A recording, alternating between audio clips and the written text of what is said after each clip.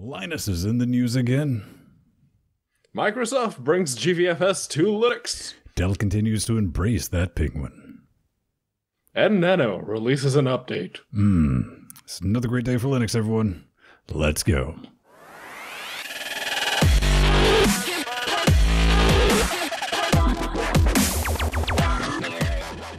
Welcome back to Linux Weekly Daily Wednesdays, where we can sit back, relax, take that midweek break, and talk about just a few of the things that we found, would you say, interesting going on in the world of Linux? There's always something interesting, my friend.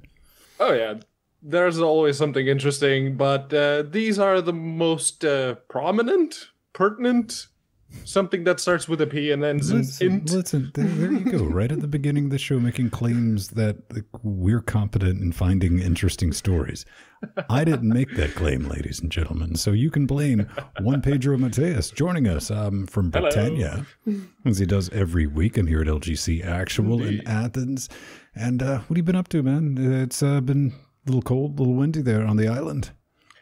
Very windy today, but over here I've actually, I spent most of the day yesterday fawning over the Neverwinter Nights Enhanced Edition because they fixed the multiplayer.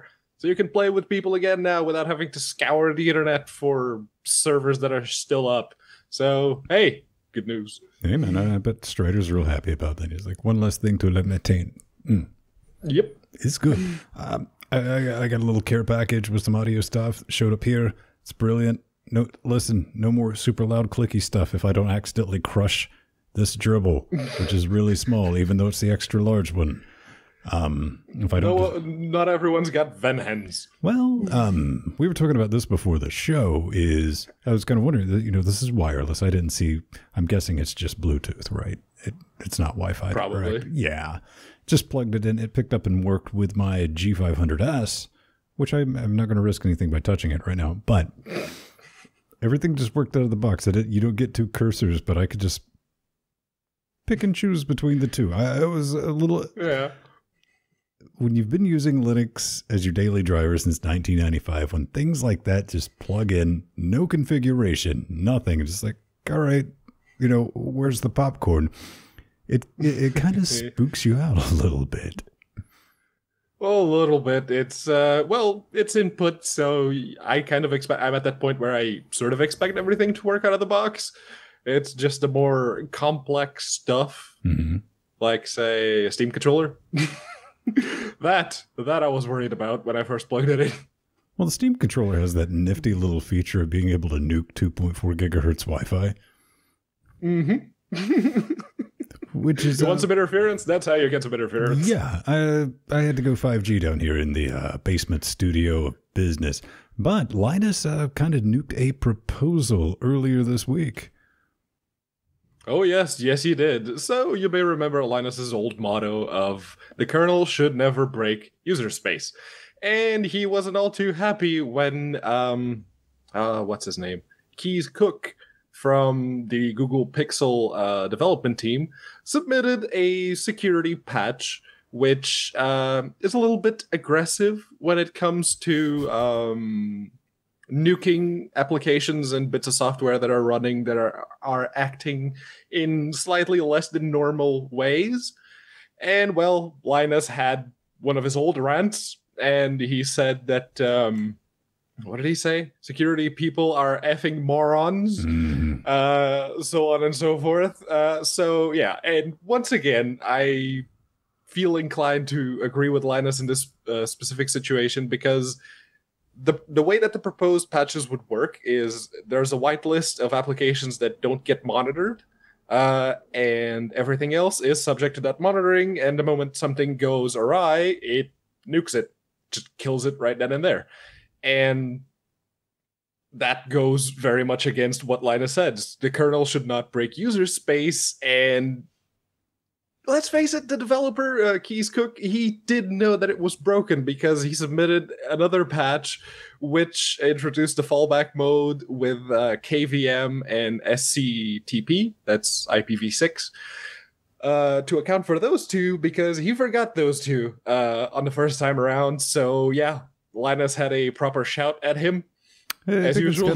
This is always fun. If you've been following Linux or Linux development anytime, you get a Linus treat once or twice a year usually, and it's always great. You go make the popcorn, you sit down with the kids, you're like, let's read through this, and you got to think about it like this. Linus views any security issue as a bug. I mean, completely. He says it's not acceptable, all caps. And when I'm Linus's age, I want to type in all caps too. When people set magical new rules, and makes the kernel panic when those new rules are violated. And you know what, Pedro? I do believe he firmly has a point on that. Taking the kill it on sight approach, it works, but then like you said, you have to implement things like fallback modes, because guess what, kids? Things going to go wrong. And that's going to be a thing. Linus, he's kind of more, what he's throwing down here is, let's mark it, let's track it, let's see if it actually affects anything, instead of breaking out the low orbit ion cannon and just blowing it away. And Cook did come back. He kind of backed down. He's like, all right. I think he admitted maybe these fixes couldn't be tested in just one development cycle. And Linus was good enough to come back. And he's like, whoa, jet lag. Okay, here's some things. Rationalized it, calmed down, kind of toned it down a bit. And this is all this. He gave him the whole spiel. Yeah. But I think it's well done, well explained. Don't break user space. And if you do, you're not going to have a good time. What do we got up next, man? Up next, we have a little bit more Linus. If you watch that Saturday Foul-Mouthed podcast, What We Do, you know about this. Dave Early submitted a couple of patches to help with the AMD Vega implementation in the kernel. And he was afraid that Linus would say no because, well, let's be honest, Linus has had a history of denying AMD patches in the past. So he was, okay, this is what we did. It's still not perfect, but if you have any complaints, let me know. I'll fix them, and we'll get it in on the next release cycle. Well, lo and behold, Linus had a look at it and said, nope, that's good. And he pulled all the patches in. So that's a big step up for AMD support on Linux with the new Vega cards. And it was surprising to see Linus not go, oh, this is more of that hardware abstraction layer crap. So I'm not going to do it. But no, he did. And it's in. Well, that's one thing Linus really cares about. And then he's thrown down. All of your work, your fixes, and all. It's pointless if no one can actually use the product. So you don't have a software project if people don't use it. And I think even he had to soften, because what are you doing? Waiting on AMD, really? You're going to be sitting there a while. There could definitely be. It's good to see that, because when this old, neglected, crusty, crippled 980, I know some of you would trade children for a 980. I understand. I am being a little facetious. When it gives up the ghost and gets demoted to the rendering card for recording our video, I would like a world where I could look at an AMD option. Like legitimately to get everyone's work right done. There with you. Yeah.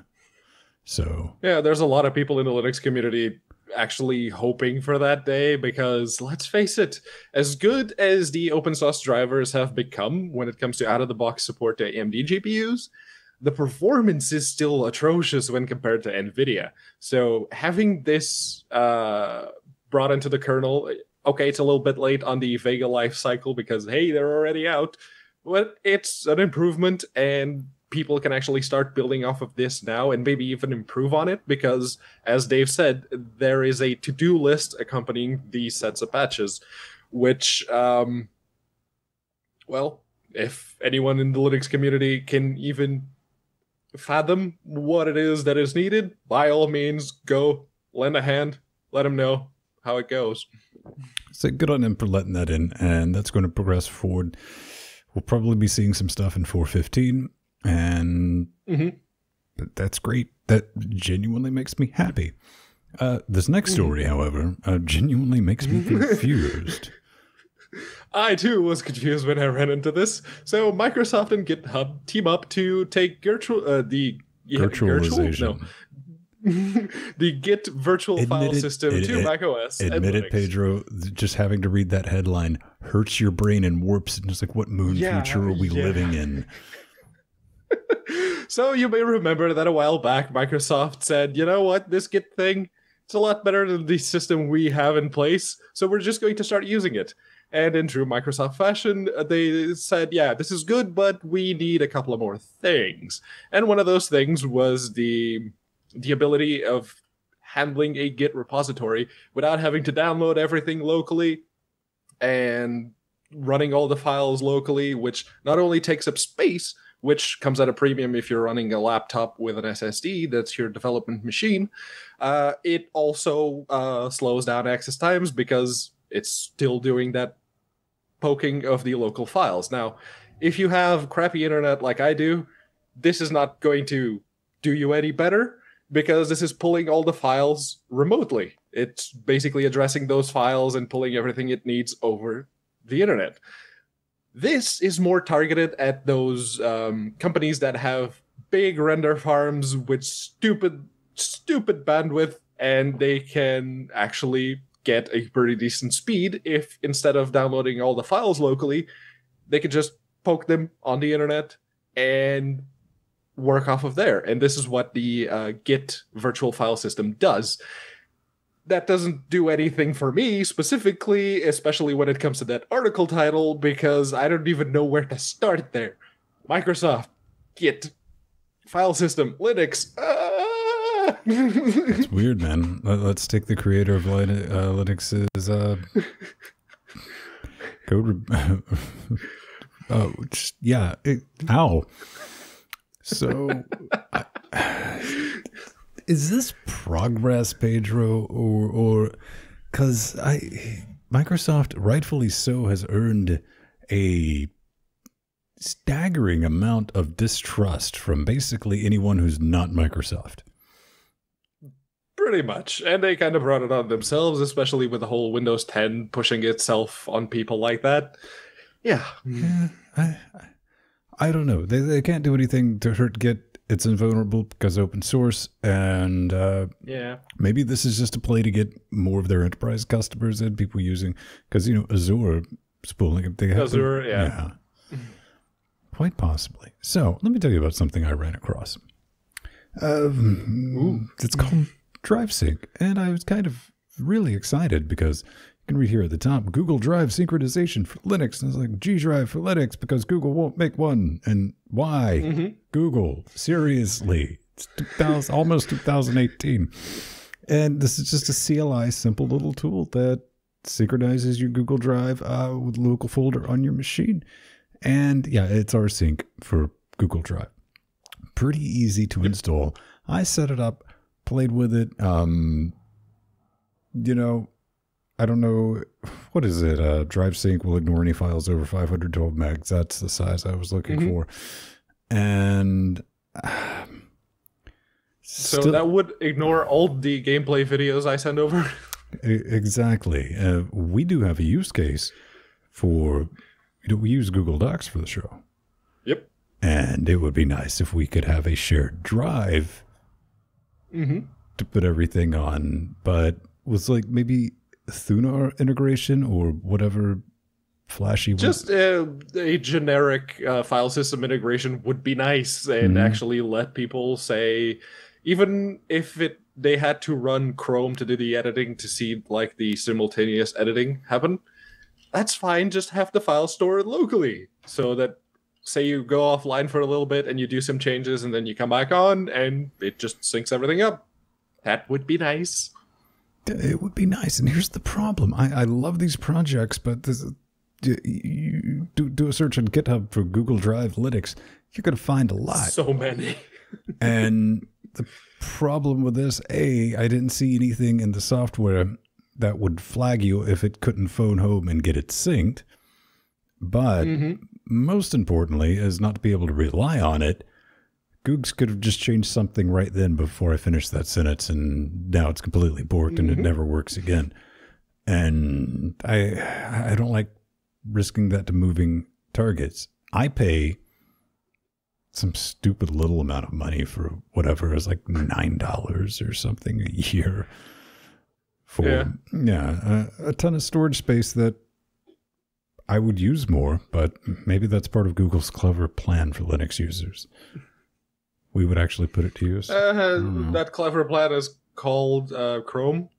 That is their primary Linux demographic. It's Chrome OS.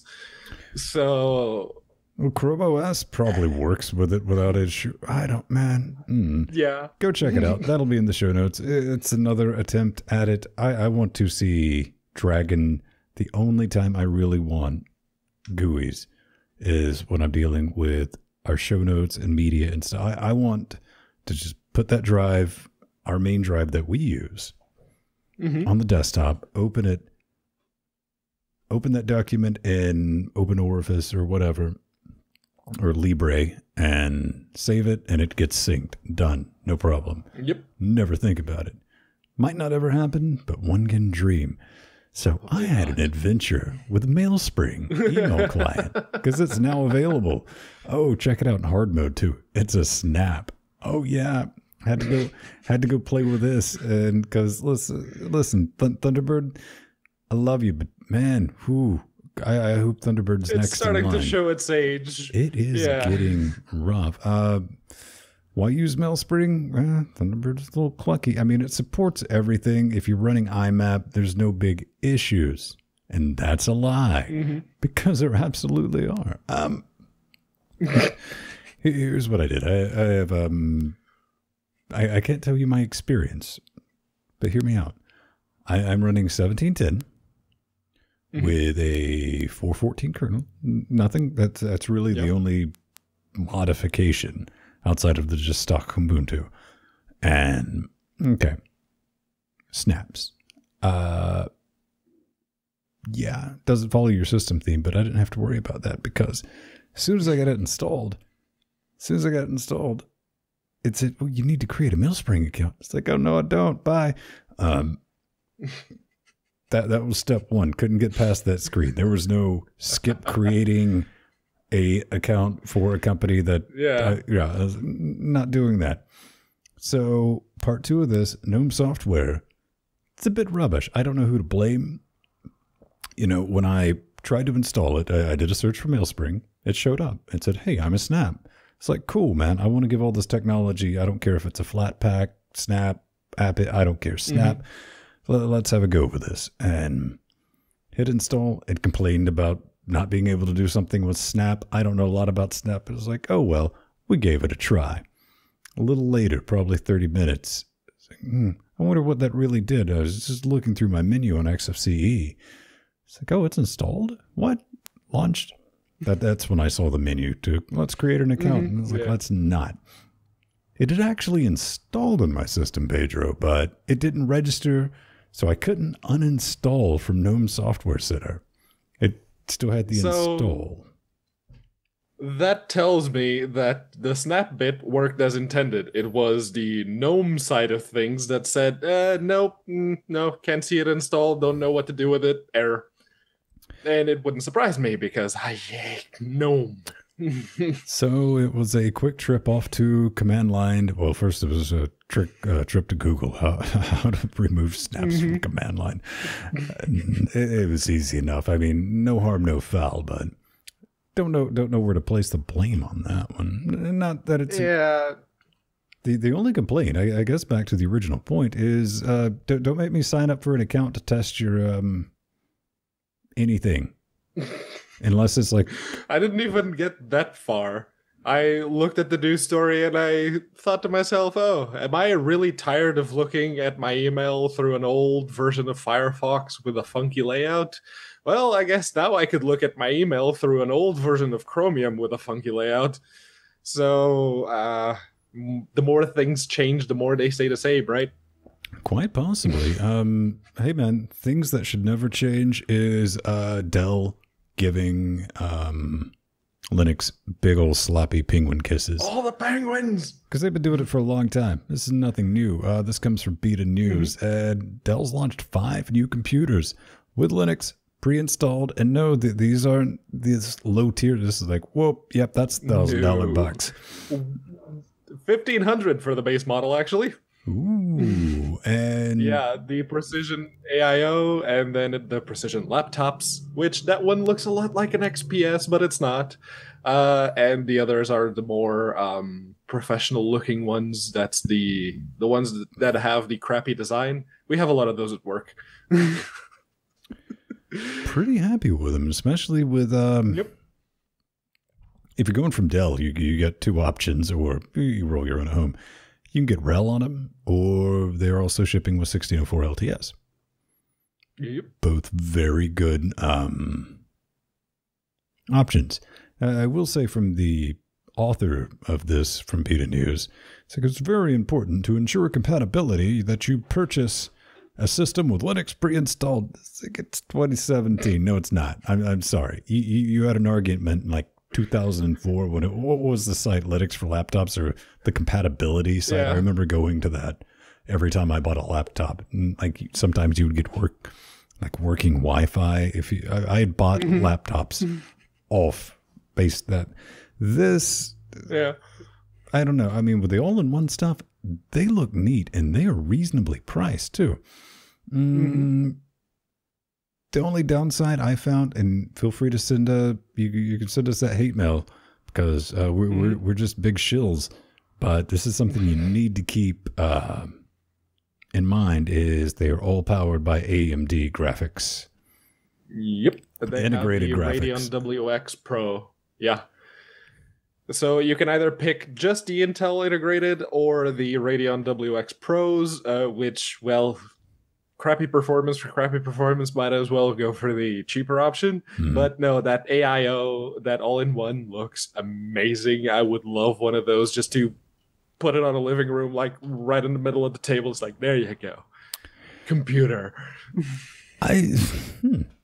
Yeah. See. Yeah. I get away with it. Integrated graphics, all-in-ones. All-in-ones do scare me just a bit, but that's just from fixing. Yeah, you're not going to be cracking them open. Yeah. No, you see, Pedro, this is where you're wrong. We're exactly the people who would be cracking them open. Yes, we would, but they're not made for that specific purpose. That's for people who want a desktop that they don't want to crack open. Yeah. I don't know. Cool. Good on Dell. They've been loving the Linux for a long, long time, and it's an option to install. And they don't get a lot of, they don't get any hate, but, first people's like System 76 or Introware or Tuxedo. Purism, I think. Purism, yes. Yeah. With the Librem laptops. Oh, all good companies. A lot of people forget about Dell. Dell's been making computers for a long time, so. Oh, yeah. Definitely a thing. Okay, new things, not necessarily Linux related, but we needed to give it a mention, and that's Quad 9 DNS server. You can set it 9999, extra evil when it does handstands, guaranteed. And this is supposed to be a new thing. I plug those digits into the main router, and I guess it works. Can't say I absolutely have seen any immediate advantages, but look, why are you doing this? Well, GCA and IBM have partnered with Packet Clearinghouse to launch basically this DNS, and it supposedly blocks all malware from phoning home, at least malware that they know about. One thing to keep in mind is GCA is a nonprofit, so long-term growth of the service kind of going to be dependent on government and industry continuing to fund it. That said, good idea, or do you black helicopter immediately when it's like, yeah, the government also funds this a little bit? Yeah, if the government's involved, chances are that there's something possibly shady going on in the background. But I like the idea of actually blocking known malware URLs from resolving. So even if you are, say, on Android and you get you happen to land on one of those websites that doesn't curate its ads, so you end up getting redirected to a malware website, this is going to stop that. This is just not going to let your phone resolve that URL. So that is good, especially if you have less than technical people in your household. So, well, even on Android, I think you got to be fair. Even on you don't normally think about stuff like that. And that's a very good use case for at least your Wi-Fi router. First world, yeah, the one you have something like this installed. I haven't removed it. I have this as set as the primary and something else like level 3 for secondary. Then I have the Googs on part 3. It's not a bad thing, I don't think, but yeah, I guess salt to taste. I don't think it could hurt anything, but if this DNS has actually made disparaging remarks about your mother, let us know why we should be afraid and not like it and speak unkindly about it. So, here's a program that a lot of us are familiar with, especially from back in the day. You get familiar with these things like Pico, and a lot of people learned to use Midnight Commander, Vim, and all that. Why? Because they had borked their X session. You were stuck in TTY. But program I still use to this day, man. Yeah, go ahead. Yeah, this one was basically called Thank God It's Not Vim. At least by me. Because I was one of those people that could never wrap my head around the Vim keyboard interface. So Nano was simple, it was descriptive, it showed all of the commands down at the bottom, and it was easy enough to use. So that's what I started using whenever I borked my X session. And they've put out an update. They've been putting out some updates every now and then. They were very prolific last year, but I guess it was stable enough up until now that they didn't really need to update it through most of the past couple of months. So in November, on the 18th, they pushed out the ETA update. That's 2.9.0. And what does it do? Well, it does macros. That's basically it. It's got a couple of more keyboard shortcuts. They actually have Control S to save now without having to hit Control X. Wait a minute. Is that robot trying to do something more than pass the butter? Oh yeah. It's stepping into LibreOffice Writer and LibreOffice spreadsheet territory with all the macros and everything. So if you were expecting, say, some improvement to the syntax highlighting in Nano, or maybe even letting you cycle through all the different languages that it can do syntax highlighting for, nope. Nope, you're not getting any of that. You're getting macros and Control S to save, basically. I still crack it open when I'm in trouble. Full disclosure, ever since gedit, I know this has been a long time ago, got off my lawn and started doing syntax highlighting. I'm such a gedit slut. I'll be in a virtual terminal and open gedit from the terminal just to edit something. It's horrible. I'm ashamed of myself, and them's the facts. It's good, Nano. I love it. I used Pico back in the day. That was the first one of, I need a text editor. What was in DOS? Edit, wasn't it? Yep, just edit. Just edit. That was the thing when you got done playing Gorillas. No, not that one. The other one. Okay, before we got a couple more things. We need to talk about Windows 10 alternative. Microsoft should embrace extended extinguish. Yeah. Coming from ZDNet, I get it. The PC is too expensive to replace, and you don't want Windows 10. Suggesting another solution. Really, I went through this article. We're just going to go through this real quick.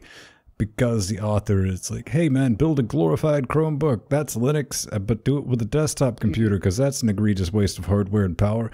That said, Microsoft is slowly, titanic glacier pace, pivoting into a services company. They are. They're even taking steps to make Windows a subscription service with Windows 10. Something like £9 or something like that a month. I don't see them ever using Linux to deliver it on the user end. On the back end, it's going to get there. Absolutely. That's already started off. But I also, I think this article scared me a little bit because it makes it seem like, oh, no. You just put the Linux on. You got Chrome. I get what he's thinking, because most people don't really. We're not talking about me, you, or anyone listening to this show. We're not.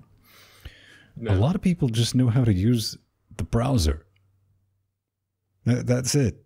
Or the app, the equivalent. And I could understand getting somebody on Linux because they don't care. But do you think that's a good thing, to just have that level of abstraction where they would have no idea?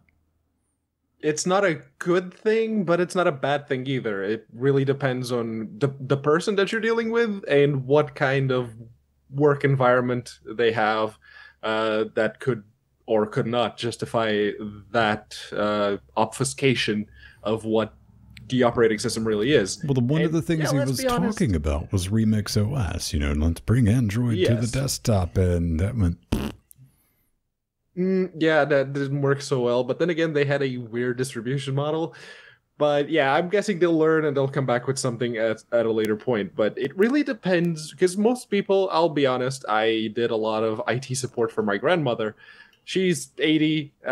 She knows the basic of how to turn on the computer, put in her password when it asks for it, and just finding the Firefox icon or the Chrome icon, the Word icon, or the Excel icon, and that's it. That's all she uses it for. So if you could get LibreOffice, or even Office, the web version of Office 365 as a desktop shortcut, and say you go here and you go here to do this and you go there to do that, that would be a good thing for you, because you know exactly what is running in the back and you're the one providing IT support, so it would work for you.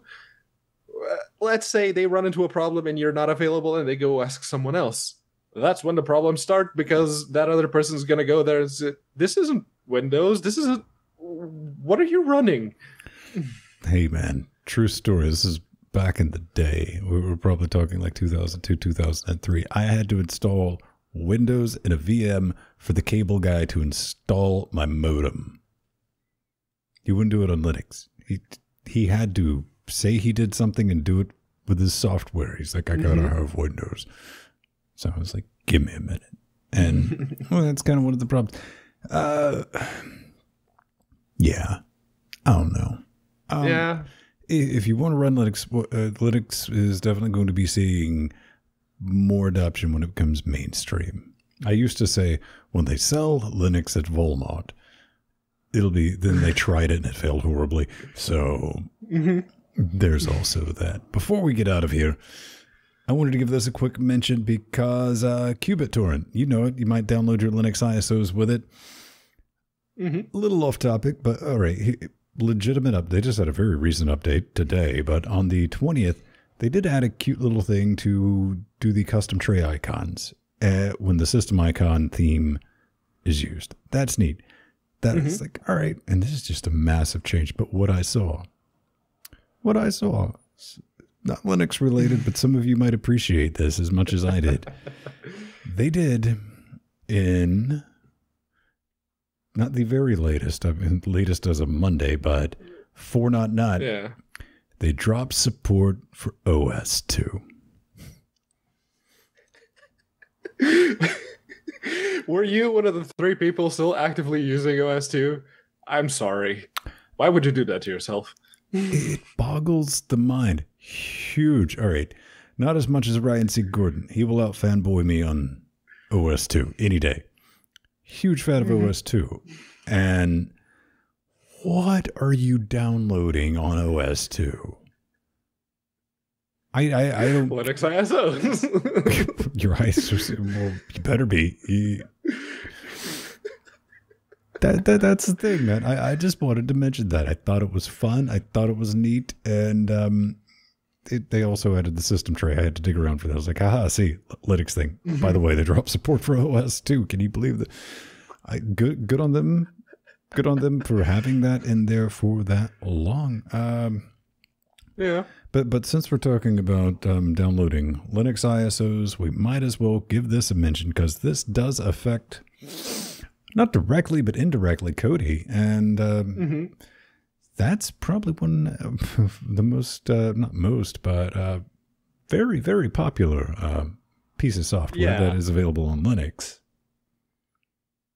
Previously known as XBMC, you may know it because you probably use it to watch stuff you probably shouldn't be watching or you're not legally authorized to.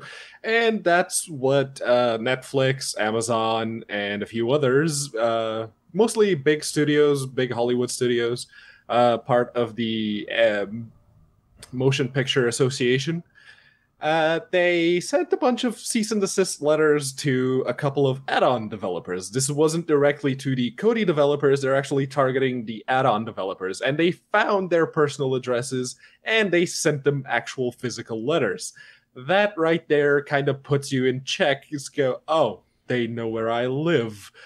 Right. So a lot of developers were hit, and a lot of developers over the past couple of days have been taking to Twitter and saying, look, we're shutting down. I don't want to get sued for millions of dollars. Any sane person wouldn't.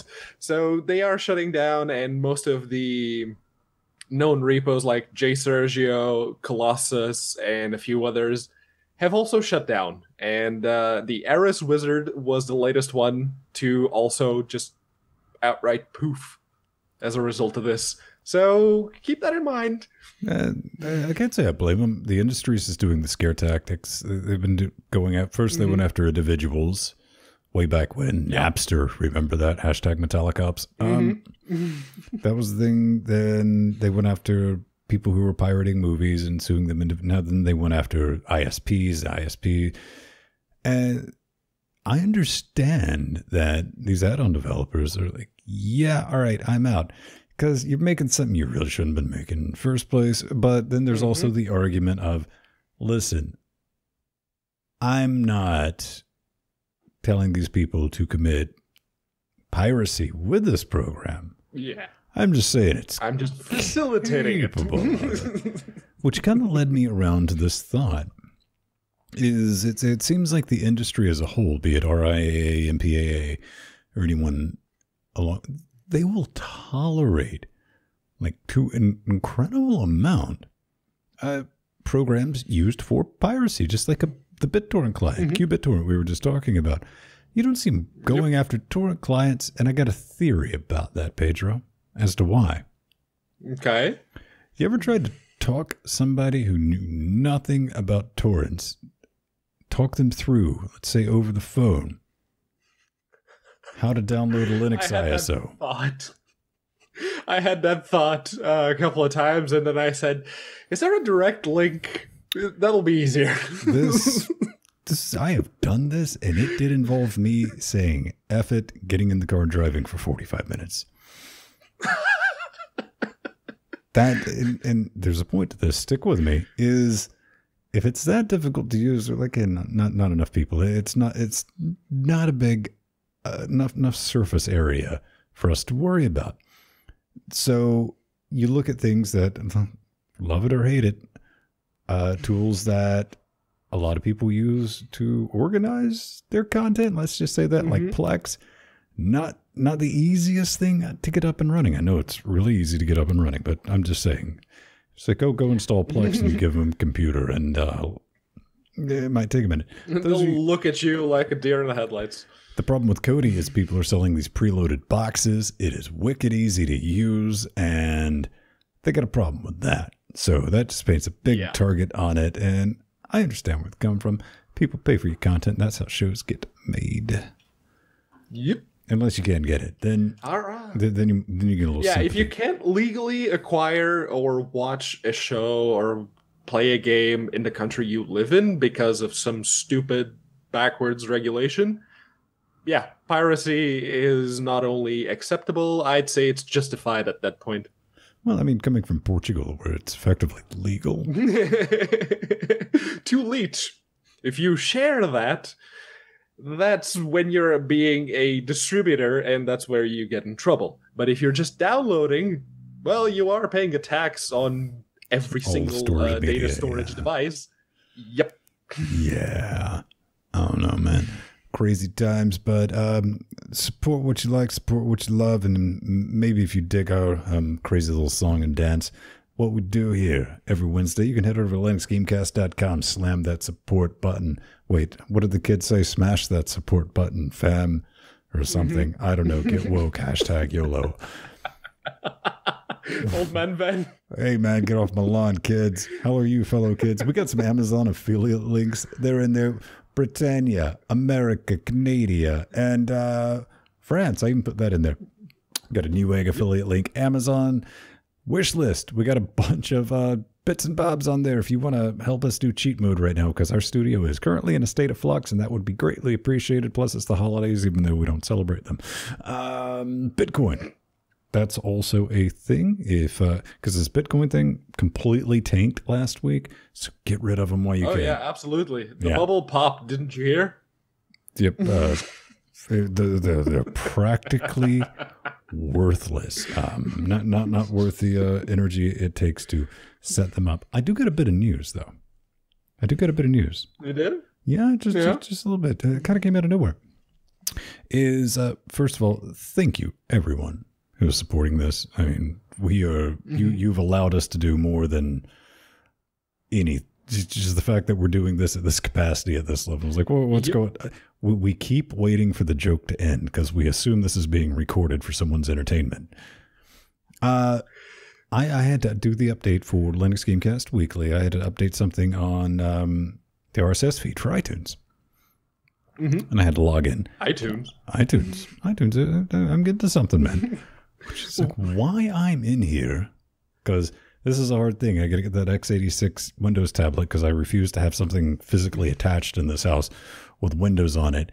And it's difficult. Fortunately, I can plug a gerbil into it and use it on this little 9-inch screen. And that's hard to keep sorted while you have a loaded gun trained to it in case it tries to escape. I mean, this is a very complex procedure. You don't want it escaping, getting into your house anywhere and touching anything. I went ahead and submitted this show, Linux Weekly Daily Wednesdays, and I was like, meh, whatevs, it'll get rejected, don't care. Before we finished that episode of Meet the Freemans, which we do on Tuesdays, come join us. This is where we're going to curb check Half-Life 2. Linux Nero, Vetundai, Romlock, and Tuxer. All joined in. Come join us. Check us out on the schedule. It'll be up. I just sent off a... It's like, okay, try it, whatever. 2 hours later, boom, they're like, here, there you go. So if you're stuck with an iDevice and you don't want to I don't even know if they allow duplication for podcasting software. We are on iTunes. It's a thing. Blow it up. Like and subscribe. I don't know. I don't use iTunes, but it's there for your viewing enjoyment. All right, let's see. Nope, we got to do... No, we do have an executive producer, a new executive producer to thank this week. Bar Bramt. I'm assuming that's how you spell it. Bar Bramt kicked us a few shekels on Patreons at the executive producer level. Thank you very much. And if you are on Patreon, please remember there's 106 of you giving us $212. 212. Woohoo! But if you are there and you say like to join in for the other 6 days of the week or 5 days of the week, as the case may be, join us in our Discord. If you're a Patreon, you have a little link that you need to click to sync your Patreon account to your Discord account, which will give you access to all of the neat stuff that our Patreons get on our Discord server. So get on it. There's a link in the show notes. Amen. That is... something we want to make. Did you put a link? Go ahead and drop a link in chat for that. Yeah. Because we're going to kick that on. We didn't want to mess around with the Patreon bot until all the bugs and everything were hammered out. And it's been floating around for like 3 or 4 months. So we're going to flip the switch on that at the end of the month. The only thing you'll notice, I mean, if you don't care about Discord, don't worry about it. It will not affect you in any way, shape, form. You can always go back retroactively and do it. But before we added the bot a few months back, so if your name's in red... something Ted. I can't rhyme with that. Just link up with the stupid bot, and everyone will be kosher. Slice of pie. I found something new this week. Not the pie itself, but a pie cutter, and that looks horribly inefficient. Is all that looks. Yeah, no, it's kind of redundant. You have 2 blades. No, just put a big blade on the top of the pie. That Whatever. This is not what we're here for. We're here about interesting and neat Raspberry Pi projects. And if you had a Dreamcast back in the day, well, this one's for you. This is the VMU Pi. Oh yeah, if you still have a VMU kicking around and the outside shell is actually in pretty good shape, well, Kite, that's his name, he makes custom PCBs for the Raspberry Pi. And, well, he was working on his latest project with the Compute Module 3, and he wanted to see if he could actually, shove everything he needed to make a full-blown games console inside a VMU. Yes, there's some fingers for perspective right there. It is just a VMU, and his custom PCB is the black PCB that you see in the pictures down below. And he's actually using a Raspberry Pi Zero W because, Wi-Fi, obviously. There's a battery, and it works. He basically stripped the Pi Zero for all of its IOs and just plugged it into his custom PCB with its own IOs, which it works. And it works reasonably well. The screen is a bit crap. That's one of the complaints that he had, saying that, yeah, he wishes he could have a better screen, but that is the best one that he could. He had one at first that was just terrible. You can see it in the video. Then he got a slightly better one, but it's still pretty bad, and he really wants a better screen to put in the teeny tiny VMU. But this was really neat. I was looking at this and I'm like, oh, yeah, I wish I'd had a Dreamcast back in the day just so I could, actually attempt to put this together. Yeah, this is nice. Man, I don't, because as soon as I see surface mount resistors, anything along that sort, I have like PTSD. I'm like, nope, get it away. That's bad. That's fun. That'd be fun to play around with, but it's a cool project. Not for me. It's I think something more my speed would be this, and that's the Magic Key 3-in-1. I was going to say DIY because that's a good subreddit, by the way, not DIY. MIDI gamepad / keyboard. Yeah, that's absolutely a real thing, and it's just neat. I mean, you basically hook it up to any Pi powered, you get that, but what really come on, I'm still learning to use this little gerbil. Is you can hook it up to the MIDI interface, and you can turn anything into a musical instrument, basically. And I can think of a gang of things to hook the musical bits up to. Unfortunately, most of them highly inappropriate, and we can't talk about them on this show. But look at that! Look at that! Look at that! You can make your own fight stick with a cardboard box. I mean, come on, why not? I mean, this is a true play around, have some fun toy. What is it? Currently $32.99. We're not affiliated with who's selling Geeky Gadgets. This just happened to be where I could see the kit, and you can play with it. Have you ever built a controller? No, I've taken a few apart and put them back together, but I've never built one from scratch. I was going to say, I mean, I think we've all torn apart NES controllers or Genesis controllers and took the eraser to them. Saturn controllers. Yep. That was always a thing, but I've never put one together. That's absolutely for sure. That's a really cool project. But then again, with it's Raspberry running Linux, man, you can use any controller you want. You can do anything. Any controller you want if you're brave enough. We should put that disclaimer on there. All right. That's going to do us. We're going to get out of here, but before we do, we like to give you a chance to talk back to us. Tell the beautiful people where they can do that. You can do that very easily. Just go to linuxgamecast.com. There's a little contact button that you'll see on the little nav bar at the top. Click that. You'll get a form. Make sure to pick LWDW from the little drop-downy thing. It's pretty easy. Leave us your message. Anything, if we got anything wrong, if we said anything inaccurate, plenty of those. If you'd like to say disparaging remarks about our mothers, you probably want to pick a Linux Gamecast Weekly or LGC Weekly on the little drop-downy thing.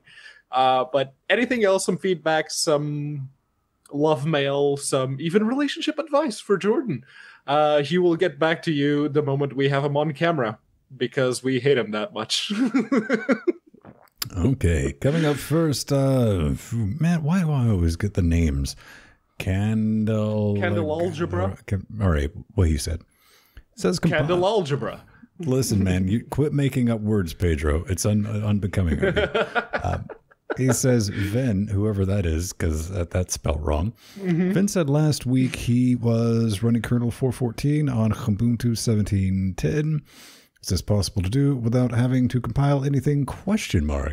Interested in trying? Yeah, man. What is it? The mainline repository? Yep. You can either set up the mainline repository and get the kernel updates automatically, or you just download the image, the headers all, and the headers for the specific kernel you picked. If you pick the low latency one, make sure to pick the low latency headers. If you pick the generic one, pick the generic headers. It's pretty easy to do. I too did that. I am currently running kernel 4.14 on 16.04. So yeah, no, it absolutely does work without having to compile anything. Mostly because I couldn't compile the Zen kernel with the Brainfuck scheduler on 16.04. Now, once you do that, just throw that whole gang in one directory, dpackage I, and you'll get it'll get you sorted. But if you're looking for a GUI solution, I had to, because I installed it and it's like, how backwards is this? I wanted to make some fun of it. It's called Uku. Kernel update utility. It's a thing. I tried it. I was like, oh, all right, that actually worked. I don't use it. It's not my dice. I like doing things the hard way if you haven't figured that out. So no issues there. And you're not really going to break your box. It's something, if you need a Linux, don't uninstall any kernels is what I'm telling you. Yeah, don't uninstall your currently running kernel. That's when things break. Well, I like to have one or two laying around is kind of what I'm saying. Yeah. So let's see. We got one more. Up next. Indeed, we have Albus, and he asks, what is the state of Ryzen on Linux? Is there any recommended distro? Any showstoppers? Driver problems?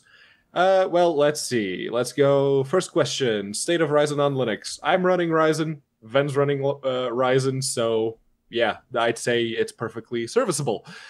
Is there any recommended distro? Basically, anything that comes preloaded with the 4.10 or higher kernel. You're probably looking at 4.12 or 4.11. Those will give you the best possible support, but outside of that, pick whichever distro you fancy. Any showstoppers? Well, sensors can still be hit or miss. But for the most part, chipsets will actually give you at least a basic readout of the temperature and the fan speeds. For the most part. Basically, you're going to have enough to know whether or not it's literally on fire. Before the smoke starts coming out of the case, that is. Clonkia picked us up the MSI Tomahawk B350. And at first, I had to do I did a how-to video on that. A lot of good that did me. But now the sensors for the B350, well done. I mean, you get voltage. What I need voltage, and I need CPU tip. That's the only, and fan speeds, which I don't really need. It's just there. Yeah. Showstoppers. No, I mean, outside of testing it and seeing if you get a bad one. Oh, yeah. If you get one of the early production ones, you may have the Ryzen kill bug. Listen, it could be if you're patient, if you're really patient, eventually GCC is going to get updated to the point where it's not going to be an issue. Yeah. You might have to be really patient. And though. Driver problems, no real driver problems. Let's see, what could... No. I mean, outside of actually having proper chipset support to support all of the sensors, that's really the only problem with the drivers and the firmware not getting along too well right now. But that's it. It doesn't really stop anything. It doesn't really give you reduced functionality. It's just, it would be nice to have slightly better support for that, but that will come in time, I have no doubts. Well, this is absolutely true, and it's really calmed down. Like, I kind of caught, like, the tail end when I got my Ryzen 7. Things were still a bit chaotic, but I mean, they were definitely on the downslope. And makes you feel like a kid again, because I'm actively checking MSI's web zone to see, oh, is there a new beta? BIOS that I can download. New BIOS. Yeah, like, then you get to play the fun game. See, all right, there's some issues. Memory is going to be an expletive deleted. Memory. But memory, it's actually the fault of the memory manufacturers right now. Besides being stupidly expensive, is that they claim it'll hit a certain. Well, they say it will hit it on Intel. They don't say. Yeah. And you can't really blame them, but yeah, hitting 3,000 can be tricky, and hitting 3,000 unless you buy. Let me finish this sentence, man. Check this out. Let me see if I'm going to address your point. Hitting 3,000 or above reliably with a known particular brand, that brand is going to be in shorter supply than everything else, therefore more expensive than everything else. Yeah, and make sure one thing you really want to do with Ryzen, have a look at the QVL list. Asus has one, MSI has one, Gigabyte has one, ASRock has one. Mm-hmm. Have a look at the QVL list and see what the speeds each and every single kit of RAM is confirmed to hit on that particular motherboard. I had a look at mine, and that's why I bought the stupid 3600 megahertz DDR4 16 gigabytes from Corsair, I think, that came with that stupid heatsink. And yes, it will hit 3600 in the BIOS, because the moment you get to the operating system, it only sees 3200 megahertz. But hey, it's 3200 megahertz. It's 3200. Yeah, I had to talk myself down because the Corsair Vengeance, whatever, it's rated Vengeance LPX. LPX. It's rated at $3,000, and it's like best I can do is 2933. And I was like, oh, really? You're going to do that too? It wouldn't have bothered me as much if it was like 2,800. I'm like, yeah, all right, but 29 is just dangling it right there. It's right there. Right there. It's basically saying, if you want to go mess around with cast latency timings, you could probably get this. It's like, no, I don't have that kind of time. Why you got to be like that, man? But you're normally going to be hitting, 2,800 with 16 gigs, 32 gigs. You don't look so forward to, clocking $3,000 on your memory. And we're not talking night and day difference. Okay. It's a bit over exaggerated when you see the difference between it reduces the latency between the Infinity Fabric cores. Yeah. But we're not talking massive differences here. People make like, if you can't hit 2,800, 3,000, computer's broken, might as well just set it on fire, get rid of it. And that's not necessarily true. So, hey man, I had fun this day. Did you have any fun, Pedro? Indeed. And yes, absolutely. Hope everyone who joined us live also had a little bit of fun. Hopefully we didn't mess up and actually educate anyone. We try to avoid that because we don't want to be responsible. That'd be terrifying. And thanks again to all of our patrons. I think we're good. And you guys, everyone in Discord joining us live and IRC. We will see you next week because right now it's time for the credits. Oh, yeah. Oh, yeah. Get out of here. Yeah, all y'all people who give us teeny tiny bit of your money and fund this we're putting it to fuel. use. Indeed. Ven is basically just Ven's been turned into a work he's going monkey. crazy a little bit. Going a little bit crazy, putting the studio together with everything. We should call it the LGC Test Labs. Thanks to you lot. We can make a lot of money if I just put a drop cam in here and they charge $50 for access to it. It's like, this is how we do it. Yeah? You watched it? Did you see it? No? Okay, well, too late now.